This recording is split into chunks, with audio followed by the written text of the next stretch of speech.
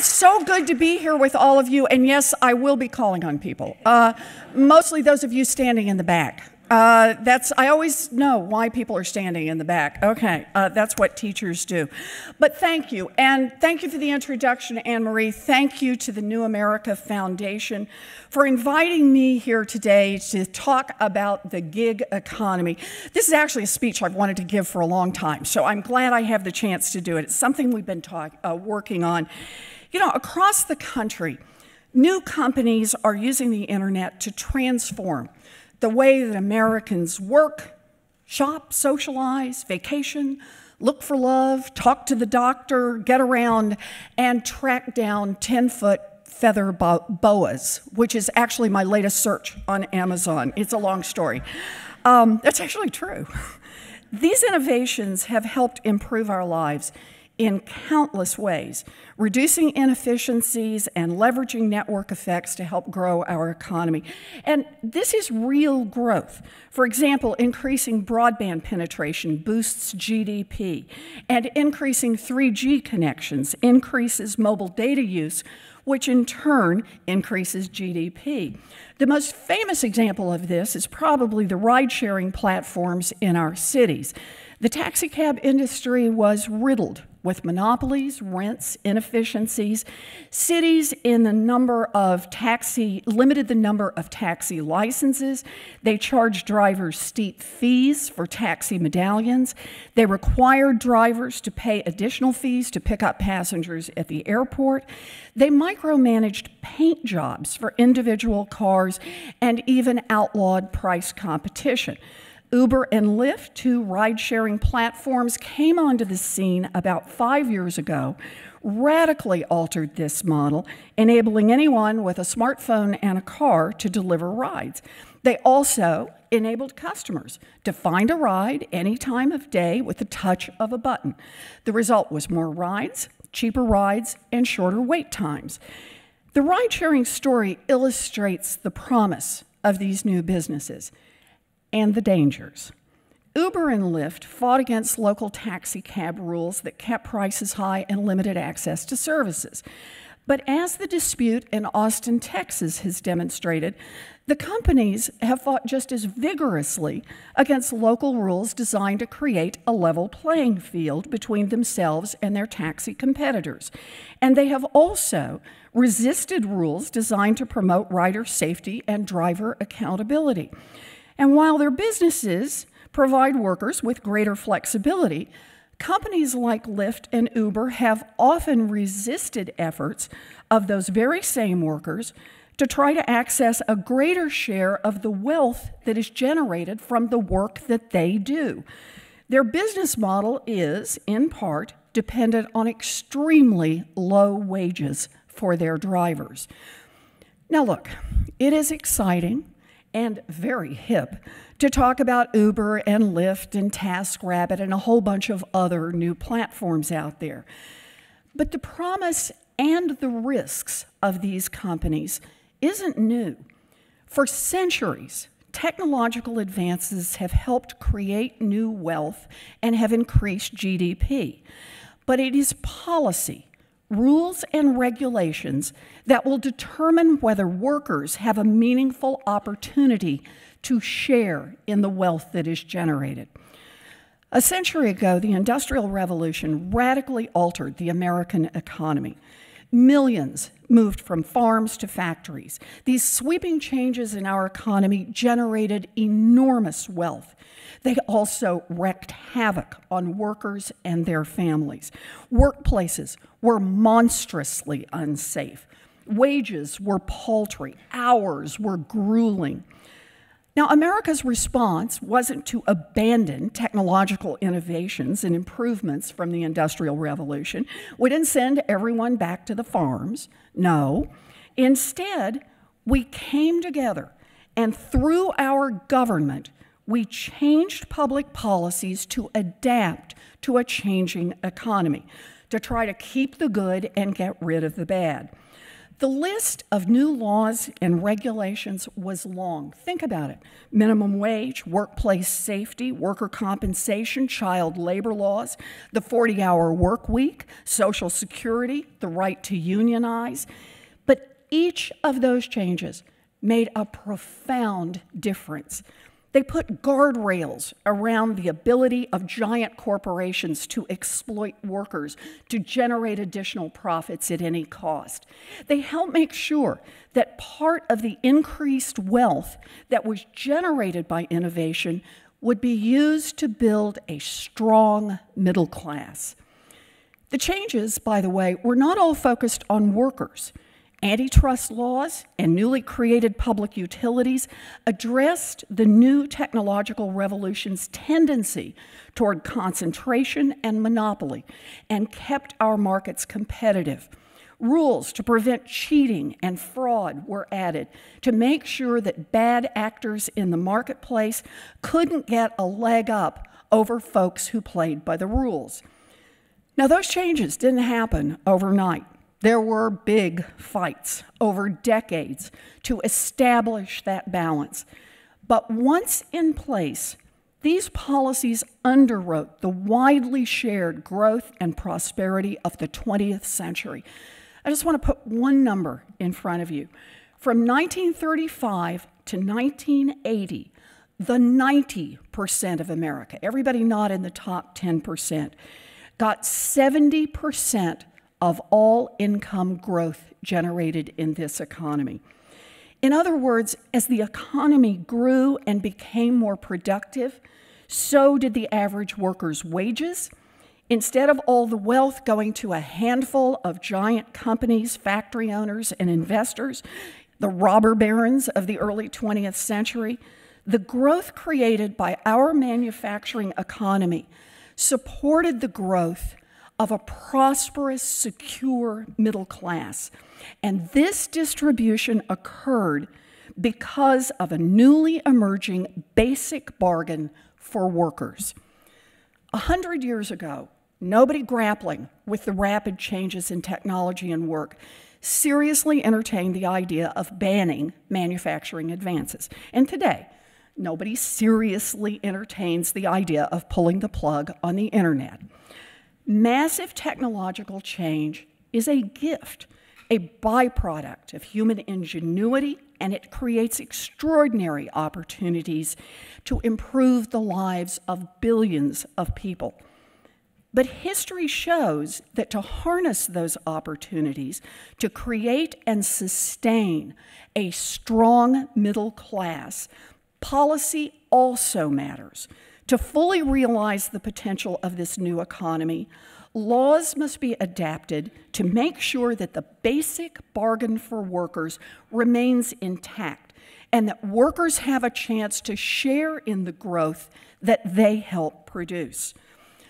Now, the challenge today is doubly difficult.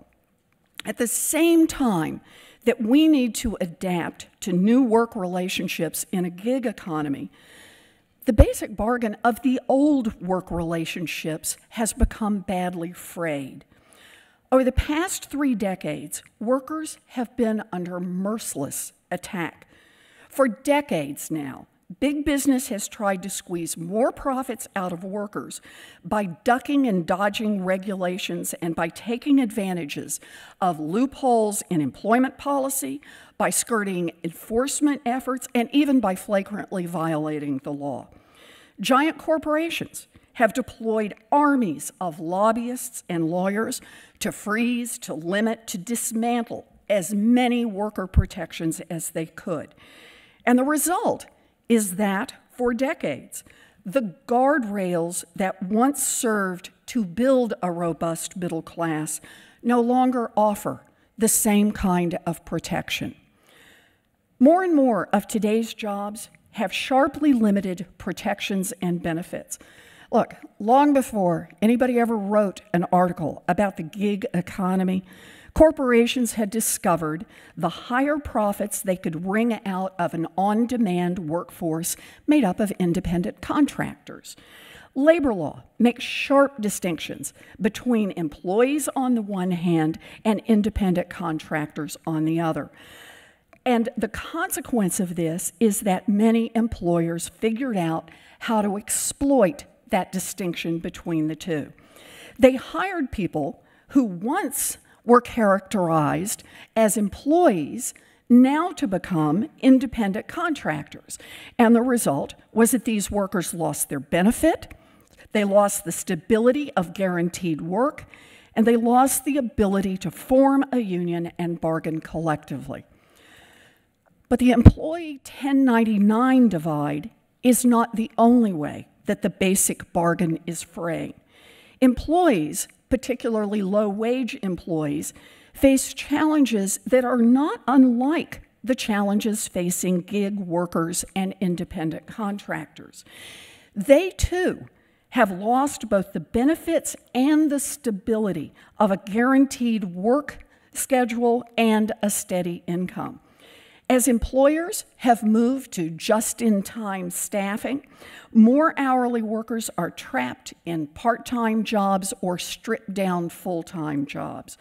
An increasing number of workers are in subcontracting or franchise arrangements where their employment conditions are controlled by firms they can't bargain with, they can't hold them accountable for even basic safety or wage protection.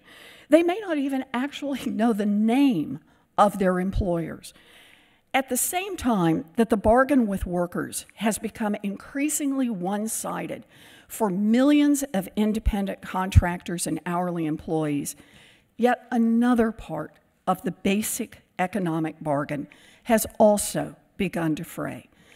The safety net, unemployment insurance, workers' comp, Social Security, hasn't been updated to fill in the holes that employers have created. Temporary workers, contract workers, seasonal workers, permatemps, and part-time workers rarely have access to these benefits, which means that the workers who most need the safety net are the very ones who are least likely to have it. Let's be clear, the gig economy didn't invent any of these problems.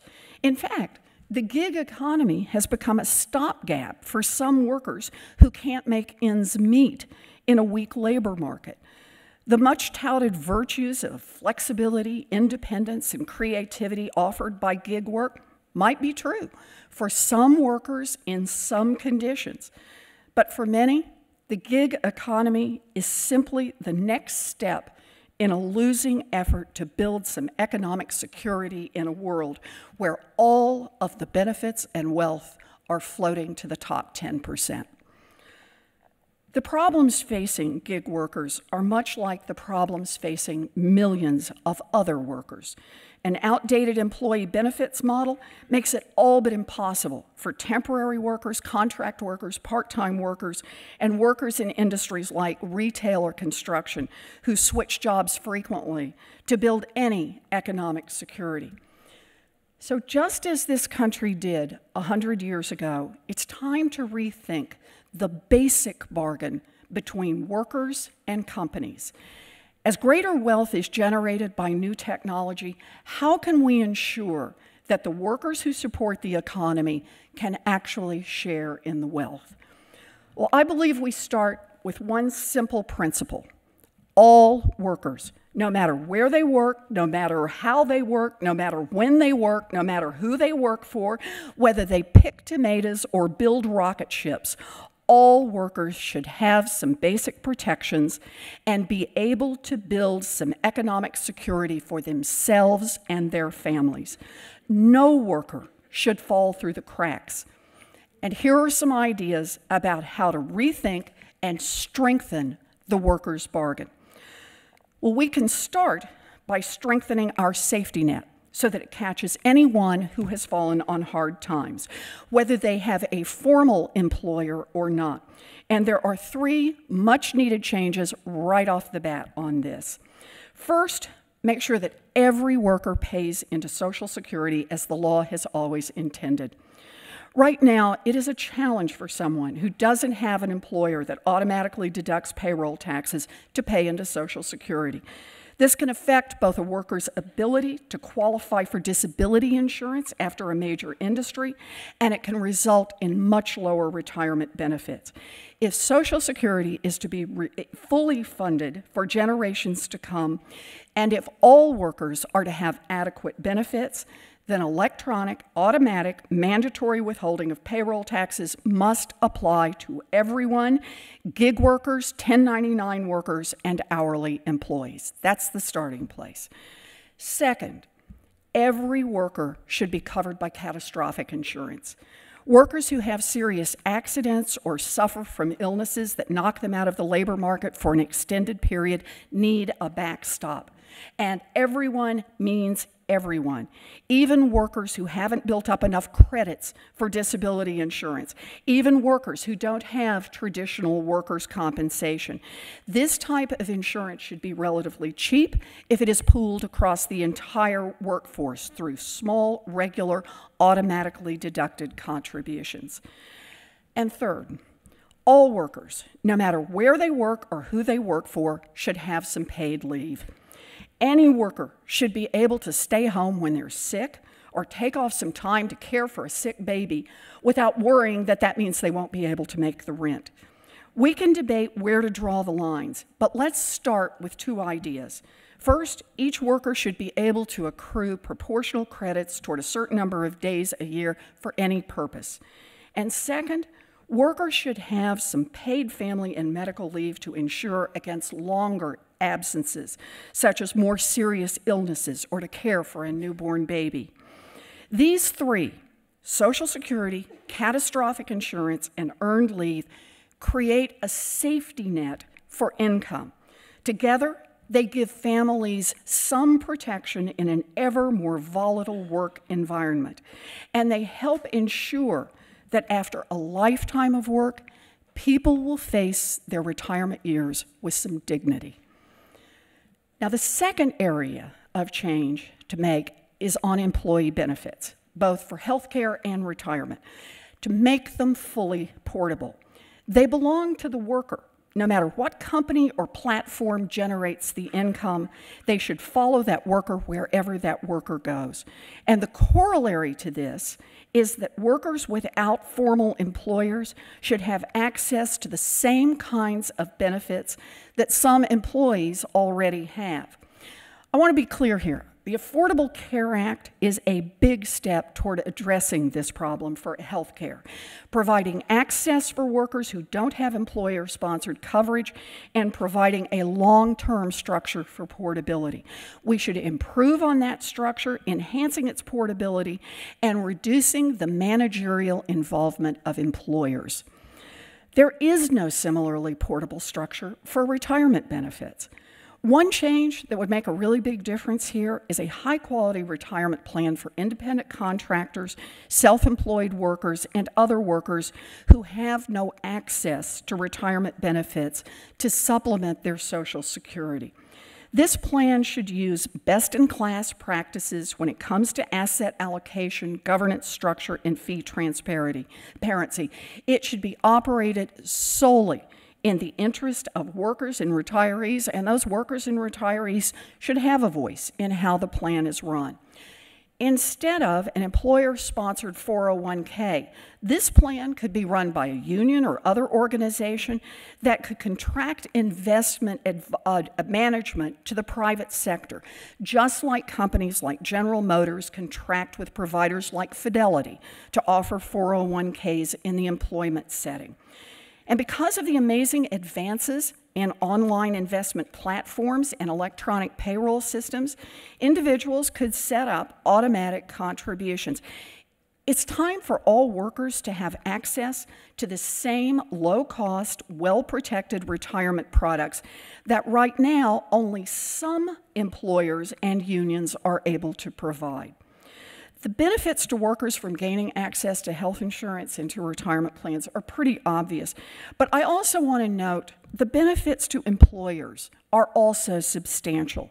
Those employers can shed managerial responsibilities that are peripheral to their businesses, and small businesses and startups can compete for workers without needing to get into the health insurance and retirement business. That is how competitive markets should work. And the third big area, it's time to create some legal and regulatory certainty in the labor market. If it is done right, it will be possible to reduce the red tape for large employers, small business owners, and entrepreneurs. We can cut their costs and make it easier for them to employ people. Less ambiguity will also help make sure that some employers don't exploit loopholes to gain competitive advantages. And here are 4 ways to make progress in that area. Okay, you wanted it all. We're going to do it all at once. First, enforce the laws already on the books. Can I just have an amen around that? Employers should not be misclassifying workers to keep labor costs down, because they shouldn't have the chance to hide behind complex arrangements like franchising and subcontracting to skirt their responsibilities to their workers. The many employers who treat their employees well shouldn't have to compete against the ones who don't. That's not a level playing field, that's a broken system. Second, streamline the labor laws. Currently, there are endless legal definitions of an employee, depending on the worker's industry and occupation. The boundaries between employees, contract workers, and gig workers are complex. Providing a wider safety net and more consistent access to retirement and health benefits will reduce the huge impact of different classifications. But at the same time, harmonizing these definitions will mean less regulatory burden for businesses and fewer opportunities for misclassifying workers. And third, wherever possible, streamline laws at the federal level so that employers operating across state lines don't have to jump through a crazy number of hoops when they employ workers from more than one state. A small business owner with workers in several states shouldn't have to spend her valuable time struggling to master different state regulations.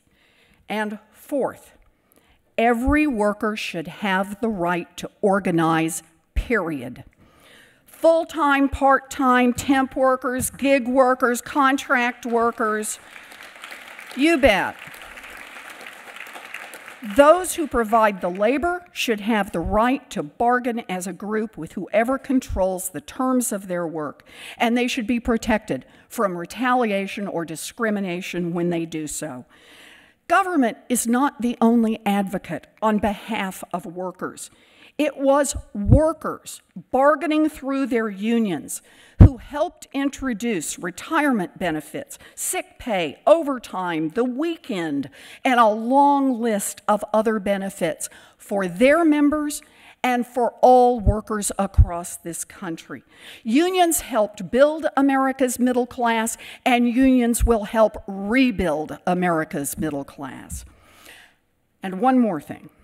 A 21st century economy, once again, can grow a thriving middle class, but only if we make a few other changes. It will require making investments in education and training, in infrastructure and basic research and development. Today's high-tech jobs might be located on the factory floor or in a medical lab, but whatever the work sites look like, the workers increasingly need post-secondary education. So let's be clear, to build a well-educated, versatile workforce that this country will need in the 21st century, it is critical that we stop saddling tomorrow's workers with student debt. Student loan debt has now ballooned to $1.3 trillion.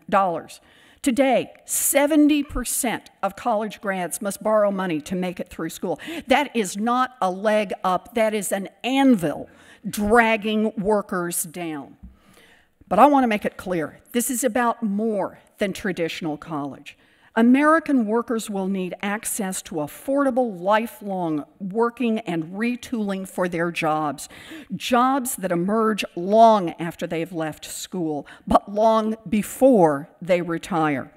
I know New America is making important contributions on this topic with both Opportunity at Work and its education program. You know, people who have worked 20+ years in a changing field should have access to education and training opportunities that will offer new ways to use their talents, their creativity, and their experience. America will need these workers, and these workers will need training.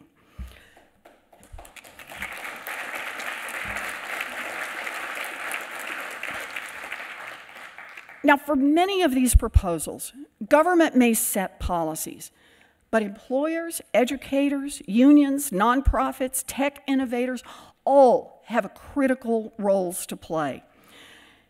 If we're going to rebuild America's economy by strengthening American workers, it's going to take all hands on deck.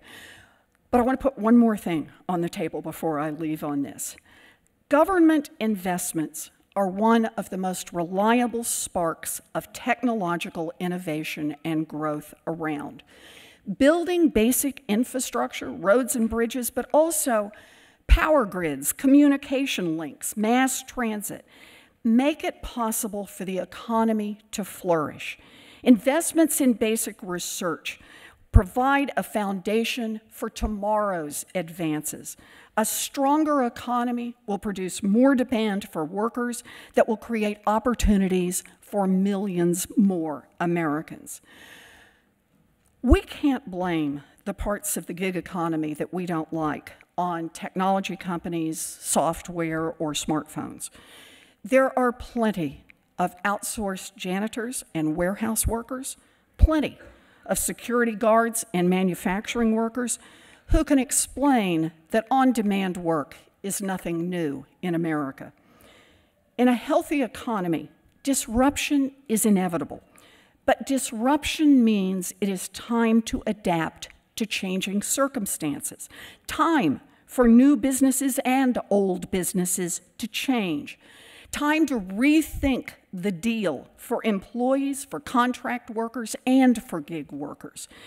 Disruption creates the push to rethink the basic bargain for the workers who produce much of the value in this economy. My message today is straightforward. Workers deserve a level playing field and some basic protections, no matter who they work for, where they work, or how the law classifies them. They deserve a strong safety net, dependable benefits, and the chance to bargain over their working conditions. That is the basic deal. And that's the deal that is necessary to restore a strong and sustainable American middle class. Most workers aren't asking for the moon. They want to be able to take care of their families, to buy a home, send their kids to college, save a little money for retirement. They want some security, and they want to know their kids are going to have a chance to do better than they did. That's the promise of America. But that promise won't come true unless we make some real changes. Workers have a right to expect our government to work for them, to set the basic rules of the game.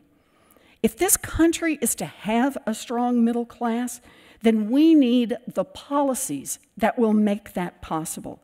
That's how shared prosperity has been built in the past, and that is our way forward now. Change won't be easy, but we don't get what we don't fight for, and I believe that America's workers are worth fighting for. Thank you all. Thank you. Thank you. Thank you. Thank you.